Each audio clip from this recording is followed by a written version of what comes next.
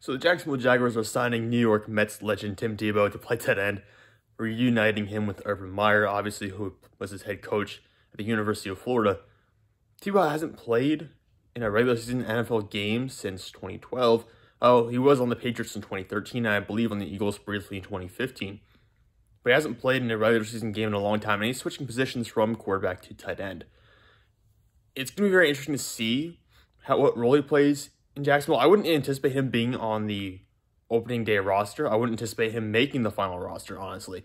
So this is going to be something that we're going to see on those daily sports shows talked about, probably for much longer than it should be. I'll probably be given a 10 or 15-minute segment when really it shouldn't be given that. But we know how Tim Tebow is with the media. He just kind of attracts it, whether he does something to warrant it or not. It's just how it works with Tim Tebow, because Tim Tebow generates headlines and he generates a lot of clicks and a lot of minutes watched. So that's part of the reason why I'm making this video, actually. But I wouldn't anticipate this becoming a big deal.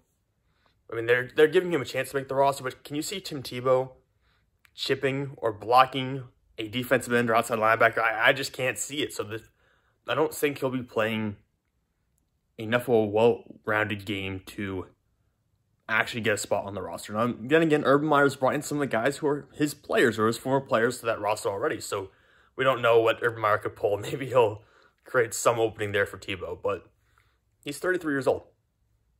You know, he hasn't played football or hasn't been in a regular season game in forever. So now you're changing positions.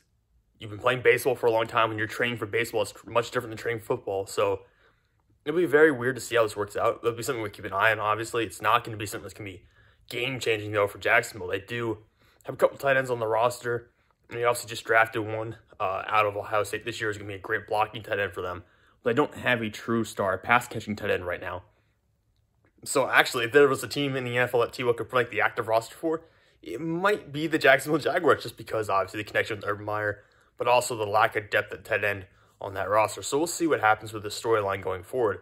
But for now, Tim Tebow, 33 years old, back in the NFL, and ESPN, Fox, all those networks that have their daily shows, they're rejoicing right now for a lot of free content.